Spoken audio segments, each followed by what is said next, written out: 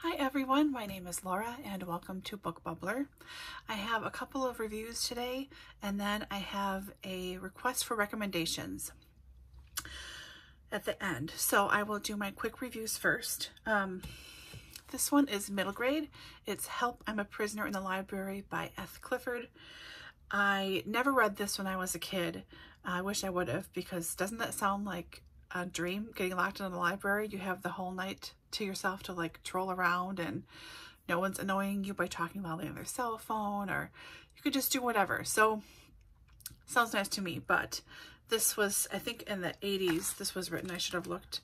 But these two little girls, his sisters, 1979.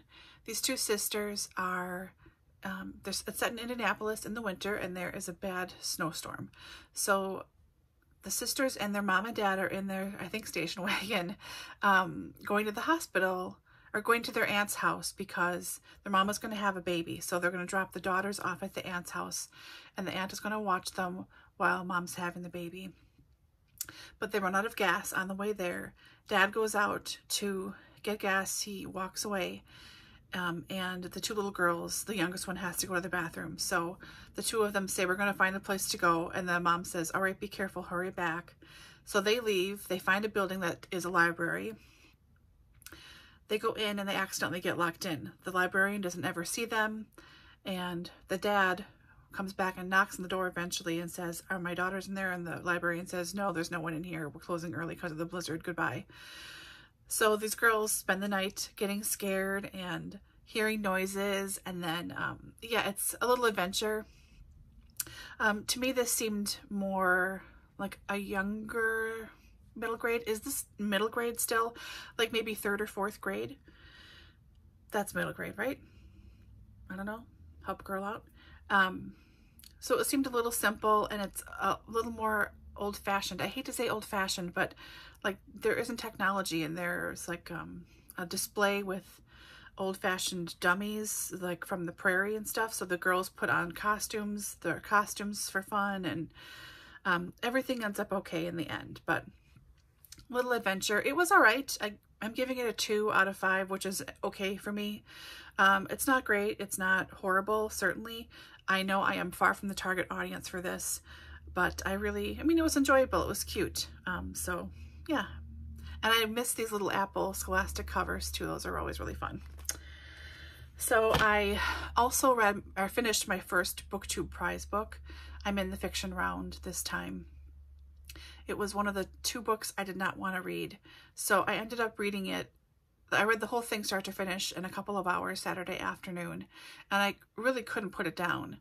And then once I finished it and closed it and I was, you know, folding laundry or doing something, the more I think about it, the more I didn't like it, which is weird. So I didn't give anything away, right? I didn't say anything. So yeah, I don't know about that. I'm interested to see where it's going to end up in my ranking of 6 once I actually finish everything else, because I just don't know right now. Anyways, I read that. And then this is Going to Hurt by Adam Kay. So good. I read the first half that Friday night after I finished my Friday Reads video, and I finished it Saturday morning. As soon as I got up, I just ran right back to the couch and I just read the rest of it.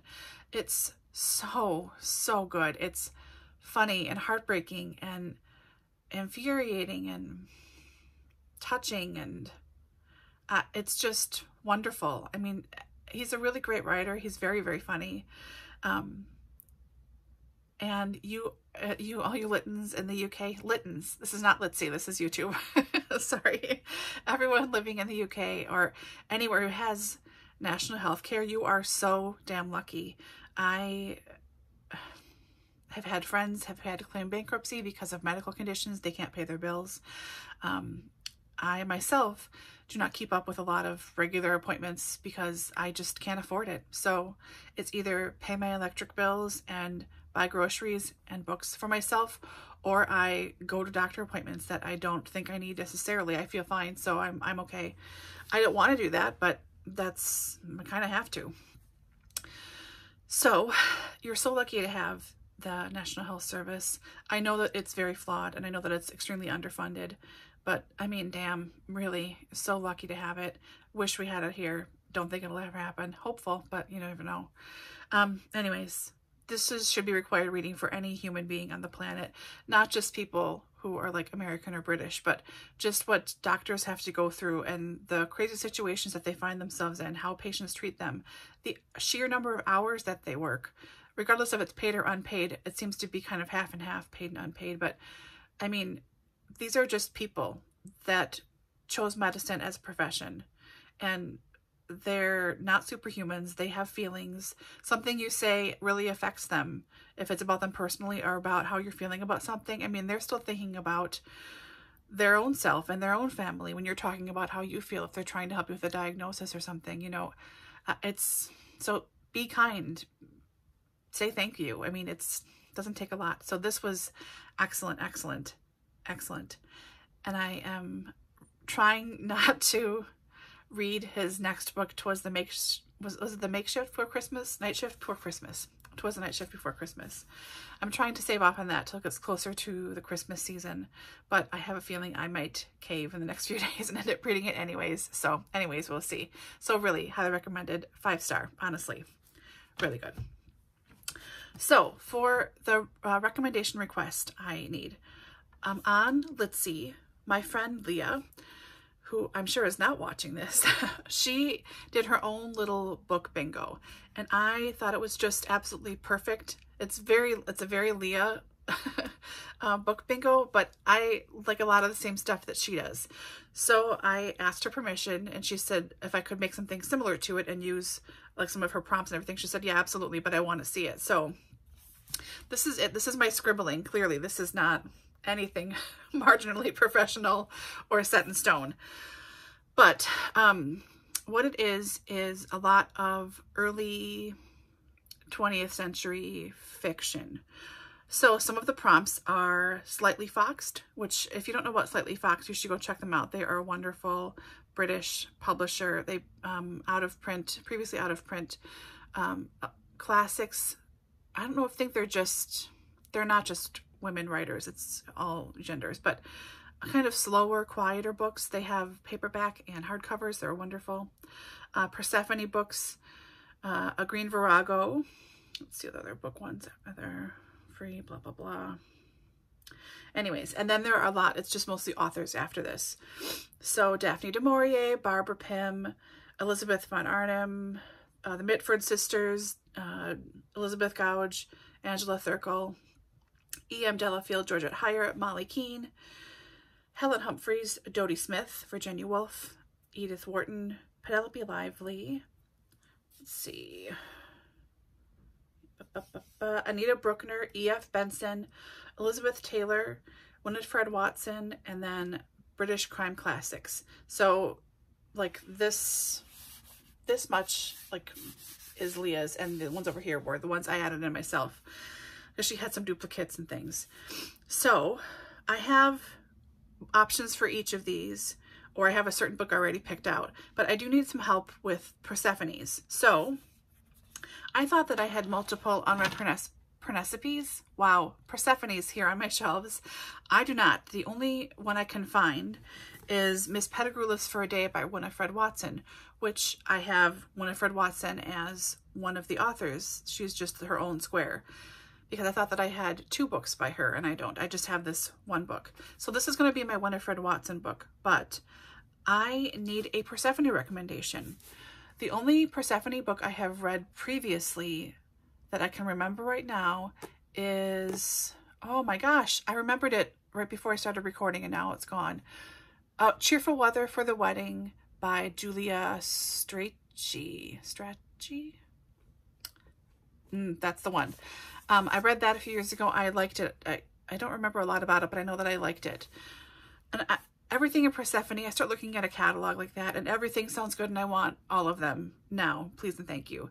So I'm not great at narrowing things down. So if there is a Persephone book, I don't care if it's hardcover, paperback, it doesn't matter to me, that you really recommend, please let me know. I don't think I have any duplicates in other things, because occasionally you'll get a Virago that will be a Persephone, like an older Virago will show up as a Persephone sometimes. But yeah, I really need Persephone recommendations. So if you would please leave those below, I would really appreciate it. Let's see, what else? Nothing much. I do have a weird non-bookish question before I wrap it up. So in my new office, I have a window, which I might have mentioned before because I'm super psyched about it. I can't even tell you how much a window in an office means to me. But that means I can have plants now. So I bought one tropical plant. It looks like a spider plant, only instead of white on the leaves, it's purple. Don't know what it is. There was not anything on it. It was $4 at Stein's. So whatever, I just got it. And then I just bought myself a bunch of air plants. These little weird guys. So I have a bunch of them. I have like some wooden bowls, and I have a whole bunch of shells in my basement, like a crazy, like hundreds of shells from Sanibel Island in the 50s and 60s, because that's where my mom and they always drove down there every summer for weeks on end. So they did stuff all the time. So I have these cute little air plants, which aren't they really neat? Does anyone have air plants? I know I'm supposed to submerge them in water once a week, I believe, and then you can mist them with water outside of that. But my little card, it says, I can just ask them, but I'm already talking to you, so I'm just going to ask you guys. I bought these on Etsy, by the way, from Twisted Acres. This is our little card. It says not to put the bloom in the water when you're soaking it. Do these things bloom? I don't see anything that looks like it could bloom. Like, I thought it was just these weird leafy things. What's gonna bloom? Am I crazy? Are these just too young and they're just, I don't know. I've only seen very small air plants before, not these big ones, so I don't know. So if you have any experience with air plants, I would really appreciate a tip too. Anyways, I think that's enough rambling for once for a Monday. I'm going to go grab a very late lunch and then take care of my mom's friend. She had her surgery today, so I need to sit with her for a few hours till her son gets off of work tonight. So I'll be doing that and reading something, hopefully finishing something, probably starting something new because it's me, so whatever. Anyways, hope you guys are doing well, and I will talk to you in the next one. Bye.